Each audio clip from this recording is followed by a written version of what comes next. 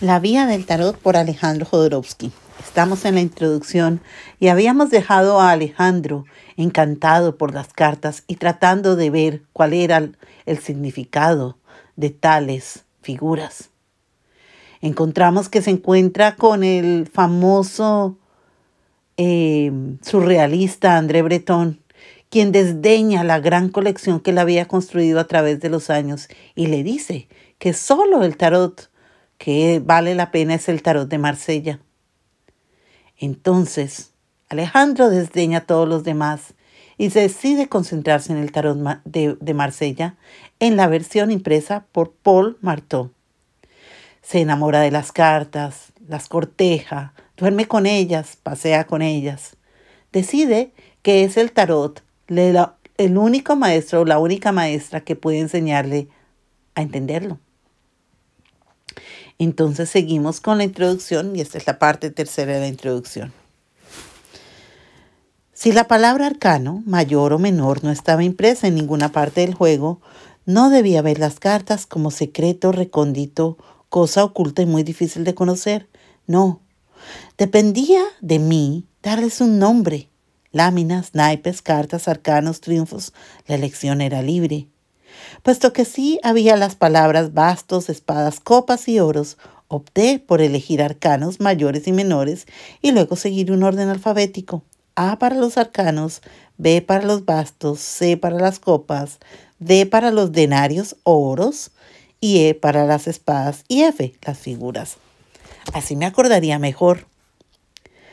Durante más de 30 años desarrollé mi conocimiento de este tarot de Paul Marteau. Organicé talleres, animé cursos. Lo enseñé a centenares y centenares de alumnos. Pero un día, en el año de 1993, recibí una carta en la que Philippe Camoin, descendiente directo de la familia marsellesa que imprimía desde 1760 el tarot de Nicolas Convert, me contaba el accidente automovilístico donde había perecido Denis Camoin, su padre. Esta trágica desaparición lo afectó profundamente, tanto más cuanto que el ayuntamiento aprovechó ese trágico suceso para expropiar el terreno de la imprenta, demolerla y edificar allí una escuela dental. Philippe, incapaz de finalizar su duelo, después de fallidos intentos de integrarse en la sociedad, decidió convertirse en un ermitaño. Se mudó al pueblo de Folcaquier, donde pasó 10 años encerrado en la casa de su padre, sin tener otra comunicación con el mundo que una antena parabólica que le permitía ver en su televisión más de 100 canales diferentes. Así fue como aprendió en forma rudimentaria 12 idiomas. La pantalla del televisor se convirtió en su interlocutor.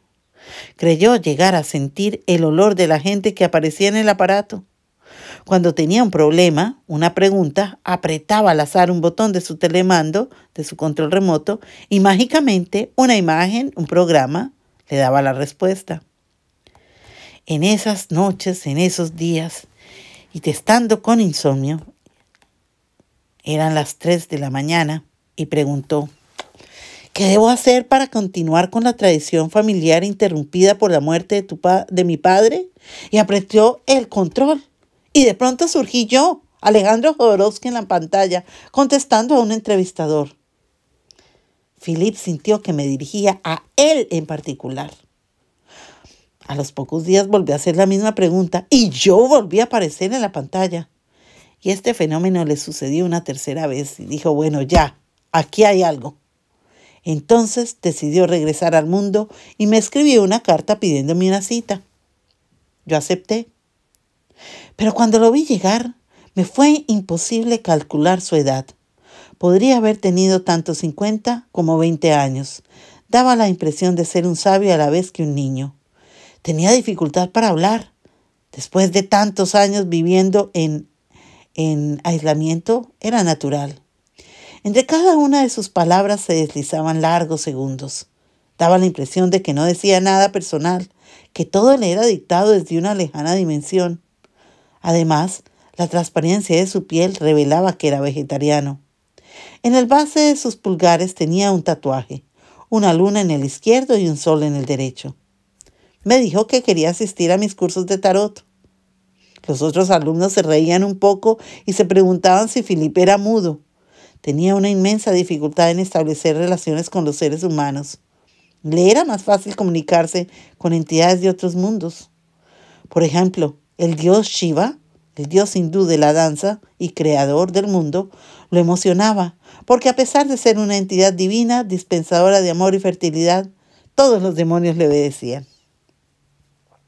Entonces decidí emprender una acción terapéutica utilizando mi método de psicomagia. Si la muerte del padre habría quebrado los lazos que unían al hijo con el mundo, para restituirlos tenía que volver a unir a Philippe con la tradición familiar. Entonces le propuse que juntos restauráramos el tarot de Marsella que su padre había continuado y hecho de generación en generación.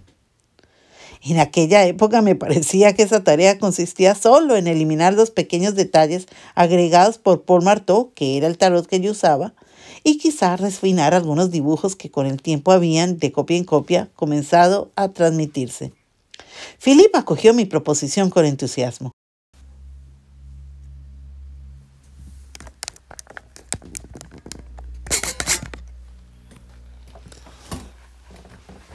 Continuamos, pues me llamó Carmen, preciso en donde estaba, y ya no me acuerdo dónde estoy.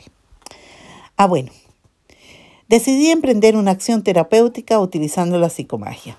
Si la muerte del padre había quebrado los lazos que unían a su hijo con el mundo, para restituirlos tenía que volver a unir Philippe con la tradición familiar. Para eso le propuse que juntos restauráramos el tarot de Marsella. En aquella época me parecía que esa tarea consistía solo en eliminar los pequeños detalles agregados por Paul Marteau y quizá refinar algunos dibujos que con el tiempo habían, de copia en copia, comenzado a transmitirse borrosos. Philippe acogió mi posición con entusiasmo. Se dio cuenta de que era por esto por lo que había venido a buscarme. Hablé con su madre y le pedí ayuda.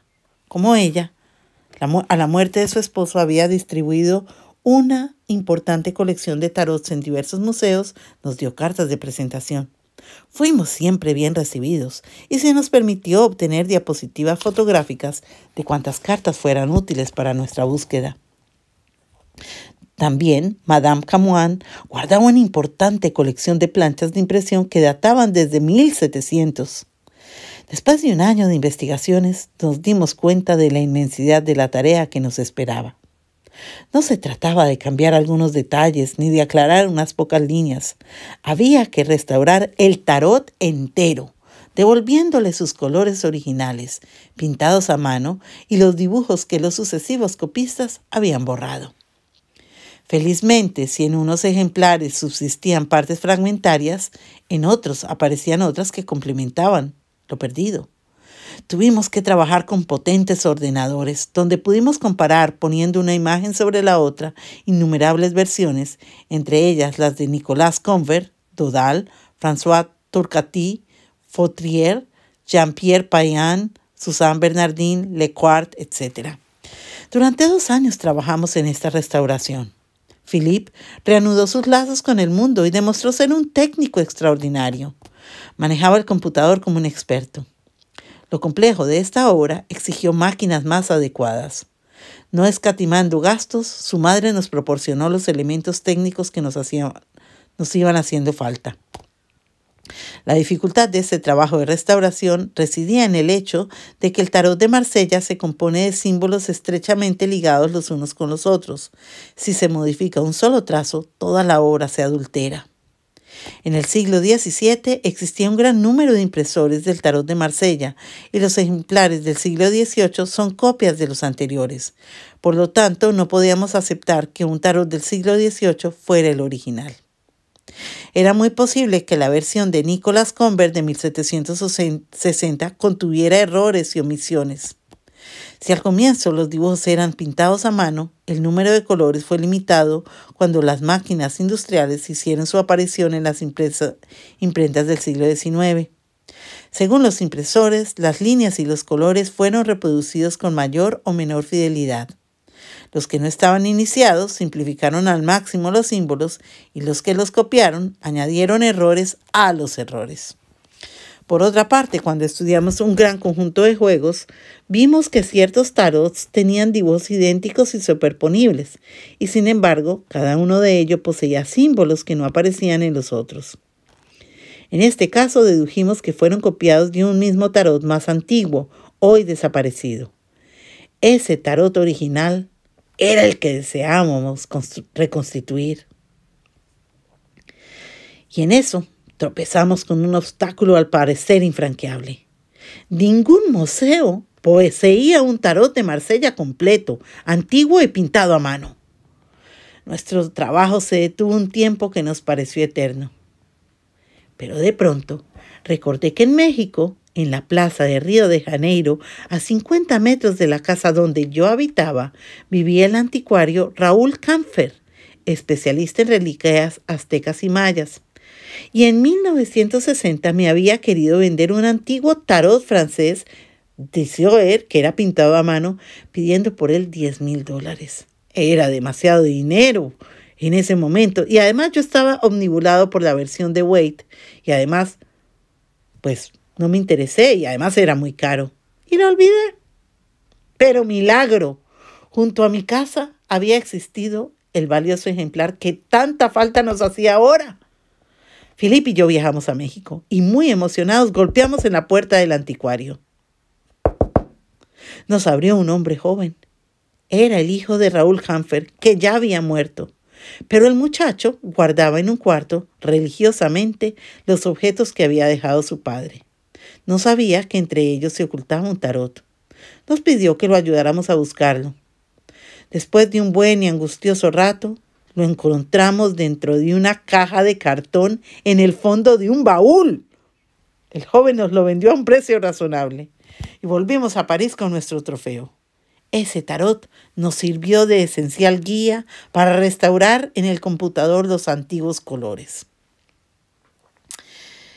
Pero el problema fue, lo que me pasó fue que a medida que avanzábamos en la tarea, yo sufría verdaderos cortocircuitos espirituales, porque durante tantos años había injertado en mi alma el tarot de Paul Marteau, dándole a cada detalle la significación más profunda posible, cosas que podía haber depositado en los arcanos un amor sin límites. Entonces ciertos cambios me parecieron puñaladas. En el fondo, la labor de restauración exigía que una parte de mí mismo, en aras de la mutación, aceptara morir. Por ejemplo, los 2 dados en el mago, uno en el 1 y otro en el 5, dando 15 el diablo, que en su parte contraria ocultaban un 2 y el 6, dando 26, lo que me permitía decir que el demonio solo era una máscara de Dios. Al transformarse en la versión restaurada en 3 dados, cada uno mostrando 3 caras que en total daban 7, transformaban esos símbolos en algo absolutamente diferente que me obligaba a hacer esfuerzos mentales agobiadores para sustituir los otros tan queridos. Lo mismo me sucedió con los zapatos blancos del emperador. Me había acostumbrado a pensar que el poderoso monarca daba pasos de una pureza impecable, tan llenos en su albor de sabiduría como su barba blanca.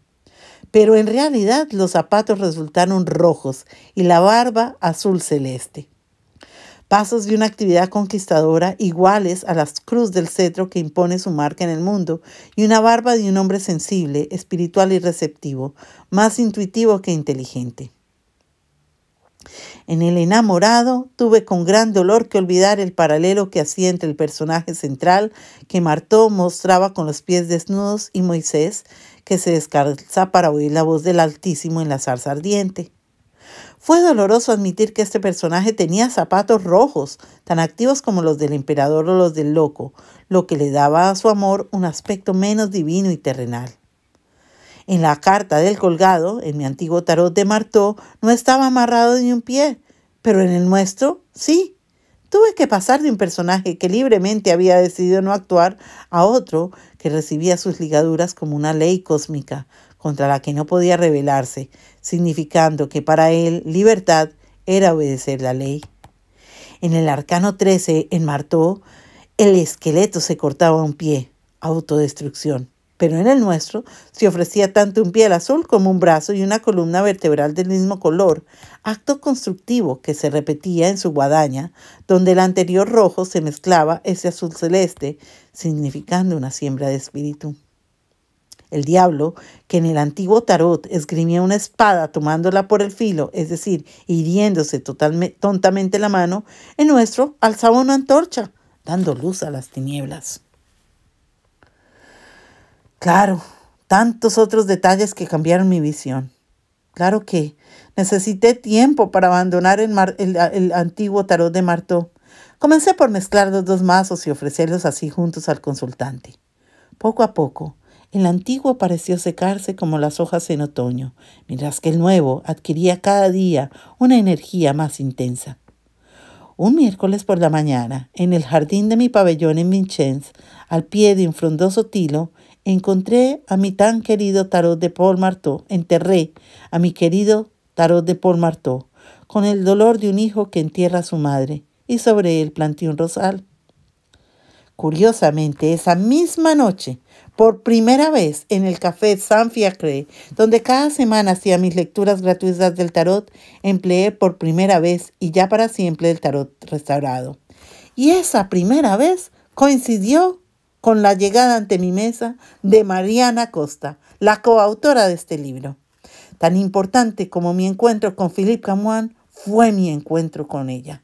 Sin Mariana, nunca hubiera podido escribir este libro. Aunque a la mente racional le cuesta aceptar que nada es accidental en la naturaleza, que todo lo que sucede en el universo es causado por una ley preestablecida, que ciertos acontecimientos están inscritos en el futuro y que el efecto precede a la causa, la aparición de mi colaboradora me parece obra de un destino establecido por una impensable entidad. Mariana fue primero mi alumna, luego mi asistente, y por fin terminamos leyendo el tarot juntos, cumpliendo así lo que los arcanos señalan: emperatriz, emperador, papisa, papa, luna, sol. El iniciado necesita su complementario femenino y viceversa para que ambos lleguen a una lectura guiada por la conciencia cósmica. Alejandro Jodorowsky. Y aquí terminamos la introducción.